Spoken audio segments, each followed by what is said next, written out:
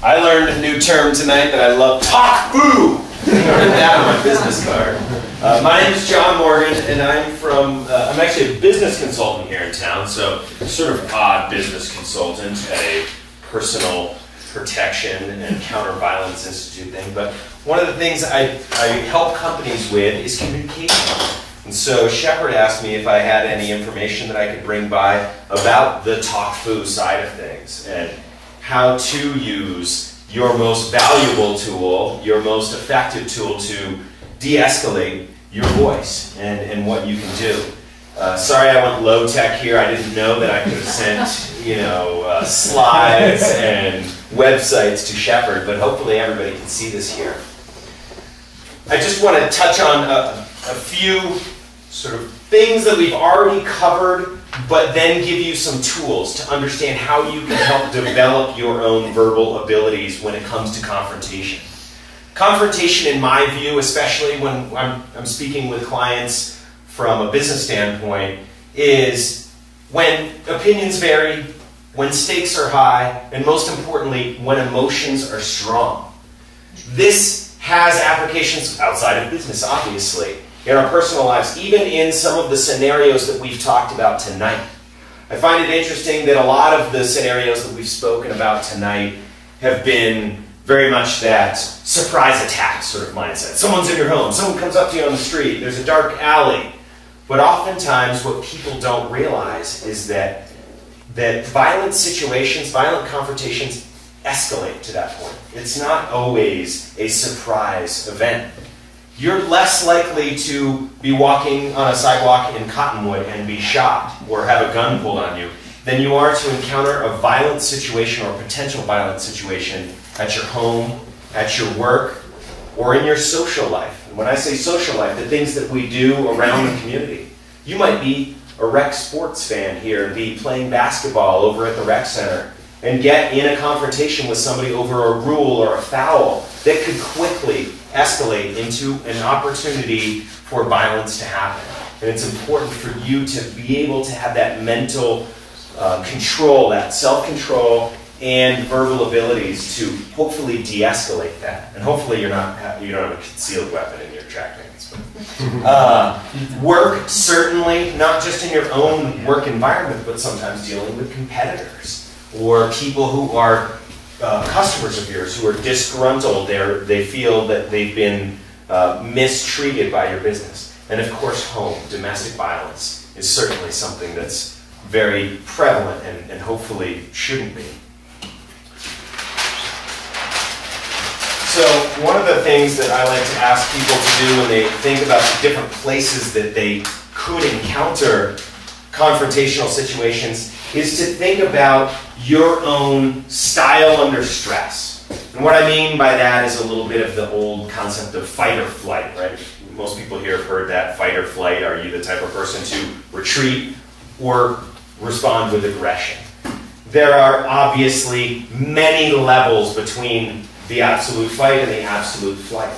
We are human beings. We have the ability to reason, unlike most of the rest of the animal kingdom, and we have that ability to identify what our style is. And if you can think back, when you go home tonight, on your drive home, think of some of the situations in your life where maybe there was an opportunity for violence to have escalated to, or maybe sometime when it actually did, a fight that you were in, or a time that you did have to pull your firearm. And think about what was your emotional reaction to that situation as it went in. Was your immediate reaction, get the hell out of there? Or was your immediate reaction, I'm in command and I am going to show force to take over this situation? Knowing how you react as your sort of gut reaction in different situations, and it's not always the same. Sometimes you may be fight, and sometimes you may be flight, is very important. A number of the speakers have talked about this. Learn to look. You guys, all just even by coming here tonight, I know are interested in understanding what you can do to protect yourselves. Learning to look out for the situations that might escalate into a violent confrontation is very important. So thinking about just having a different mindset when you enter different situations. entering a room like this where there are firearms open on tables and on people's holsters might give you a different perspective than if you just walked into the grocery store. Assessing a situation. This is when a violent confrontation you start to sense, okay, something could possibly happen here. Start assessing the situation. Half of that is, what am I going to do? What are my options? But also, what can I understand about the person that I think might be involved with that? Do they appear to be an aggressive person? Do they have weapons visible? Being able to assess the situation so you know at what level you need to perhaps take protection for yourself. And most importantly, making it safe. If you've identified that there is possible danger, you've assessed your abilities against the abilities or dangers of the people in the room, how can you make it safe? We've talked a little bit tonight about retreat, the duty to retreat. Sometimes it's not so easy. Sometimes if someone's pointing a gun at you and you just decide to turn around and run, they could still shoot you, right? Maybe that's not always the best thing. Sometimes in fights where people, for instance, a drunken altercation, if someone turns tail and starts to run, that can aggravate the other person and actually incense them to want to fight even more. Kind of like that mindset, if a bear's running at you, right? Don't run away. They'll think it's fun. But here's some ways that you can think about making things safe in a confrontational situation. First and foremost, resist your initial urge to defend. Sometimes you might assess the situation has the potential to escalate to violence, but it might not necessarily be that way. And if you start to get into the mode of whether it's physical or even verbal defense, you can escalate the situation when it didn't need to be escalated. So having self-control, being able to go into that assessment mode and think about what the consequences of your actions are is incredibly important. If you get into a situation where there is a verbal exchange, doesn't even have to be fists clenched or guns drawn, that sort of thing, but when you sense that a violent situation or anger is part of an environment, showing respect is one of your best ways to gain control and make a situation that could potentially escalate become safer. When I think of respect, these are a few of the keys that just about anybody can do. First of all, give your attention to the other person. If someone is angry at you and they're screaming at you or they're coming at you, pay attention, listen to them. Gather as much information as you can so that you do not make a mistake in how you judge the danger of the situation or the attitude of that person. Be non-judgmental. Try your best to keep that defense mind out and think, okay, what's the situation here? It's not necessarily how I perceive it. I need to think from the other person's perspective, if at all possible. So approaching things with a non-judgmental attitude will help you keep a clear mind. Allow for silence. I've heard a good term, let silence do the heavy lifting. Don't immediately try to jump in and interrupt people in a verbal exchange that's escalating. Don't try to win an argument. The way people win arguments is with guns drawn and people having a violent situation. The goal isn't to win. The goal is to make it safe and walk away. There is no winner and no loser. And apologize when appropriate. So if you have, for some reason, disrespected somebody intentionally or most likely unintentionally, identifying that and by listening to them, being non-judgmental, figuring out if you identify they seem as though I have disrespected them, apologize when it's appropriate. You don't have to apologize for something you didn't do necessarily, but if someone senses that you have disrespected them, you should acknowledge that you understand that they feel disrespected. Sort of a passive-aggressive way that people apologize, which can incense people, is that they say, "Oh, I'm sorry if I've offended you." That's saying, "I'm sorry that you are such an idiot that you're offended by me who's not."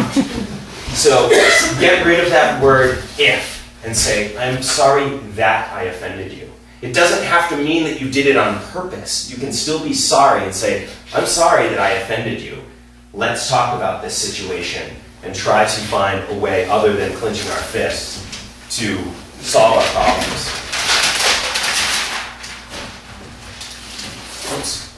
Oops, I can't spell. Reton. There's an R in there. Look at that, I even found that myself. I was rushing a little on my way here. But these are some ways as well that you can make things safe. So once you have got to a point in an argument, in a confrontation, where respect has been breached on one side or the other, how can you bring this conversation back, reel it back? These are 3 tools that can help you. They won't solve every situation. All 3 of them don't have to be done in this order, but these are tools that you have at your disposal. We all know how to do these things. Return to a point of agreement.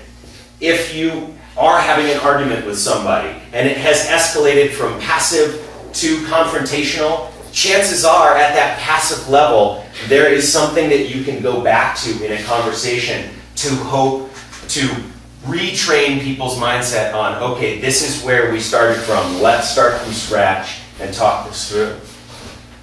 Restate what you've heard. Of course, this involves that whole idea of paying attention and listening to people. Restating what you've heard offers your perspective. If you say to somebody, "I'm sorry that I disrespected you. It sounds like the clothes that I'm wearing are offensive to you, and for some reason that has incensed this violent situation." Ask for clarity. Is that what's the problem?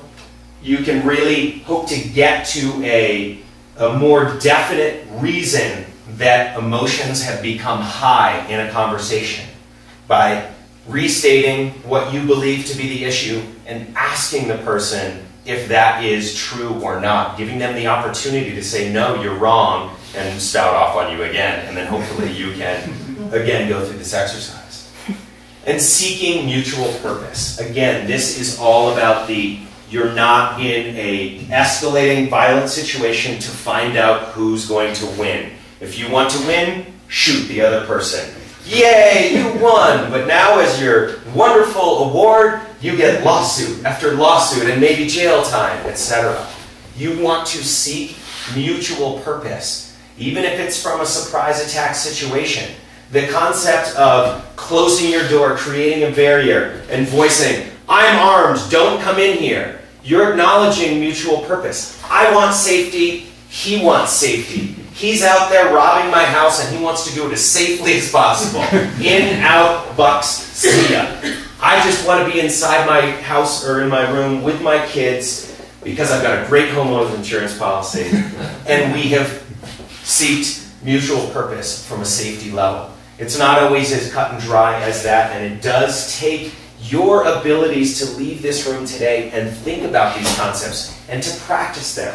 It really helps to practice the concepts of avoiding confrontation on a micro level, rather than think, "Oh, well, I don't need to worry about that stuff until guns or weapons or martial arts or anything violent are part of the equation." So you can practice these things each day.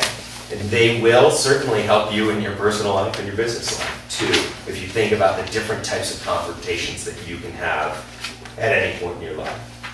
You guys have any questions? Yes? Can you ask the person, is there any way that we can agree upon a situation to get out of danger? Absolutely. And that would be a very good example of seeking mutual purpose. Like, hey, let's talk this out. Sometimes when people's emotions are high, they don't necessarily want to talk it out. They want to engage in a fight. So it does help to think of things from, if you can almost trick them into that. So by saying, let's just go back in time and talk about something that we agreed upon, is a way to bring somebody back into the situation where they can get back on task so that they don't reach that point where I no longer care even about the argument we were having. I am in fight mode of my fight or flight in that situation. So you're just basically assessing the person's emotional situation and trying to cater to it in order to avoid dating? Yes, yes. You are definitely trying to assess their emotional situation. It's not easy, of course. So, but possibly just letting them vent could be... Absolutely. In a business standpoint, I tell people that all the time. Let them vent. Let it go. Have the self-control to resist the urge to defend, and have the self-control not to cut them off or disrespect them while they're doing it. If you show respect while that happens, sometimes, even in a violent situation that's a surprise, the person might just be trying to, puff up their feathers a little bit. And I want to make sure that this person knows that I'm not one to be messed with. Absolutely, I hear you. You're not one to be messed with. I'm going to walk over here now. Is a great way to get out of that situation. So, very good question. Thank you. Just one small thing to add that we read in the other books that we read is that maintaining your baseline personality is the best way to prevent feeding them escalating triggers as they ramp up towards their peak of the crisis, which results in acting out physically or throwing a chair or something. So if you can maintain baseline rather than feed escalating triggers by being a defensive person, you did this, but you did this. No, or just fine. I did, Yeah. Maintain baseline and not feed escalating triggers, like you said, because even one thing that you say that might be meant the best way possible sets them off on a whole nother level. So I like that concept of your baseline, because everybody's going to be a little bit different. But focusing, that's a great concept for self-control.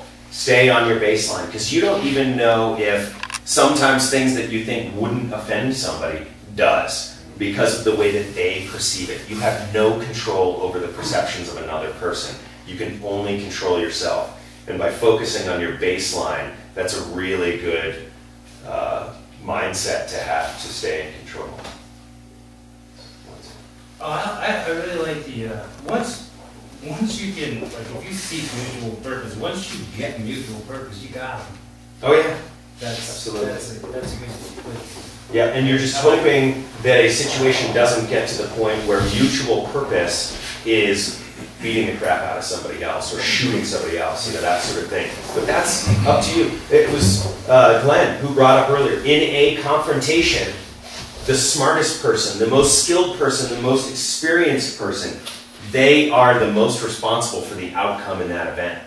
Hopefully that's you. And if you can keep that mindset of seeking mutual purpose from a good situation, not just from a violent situation, you're going to be able to help structure how that violent situation becomes de-escalated.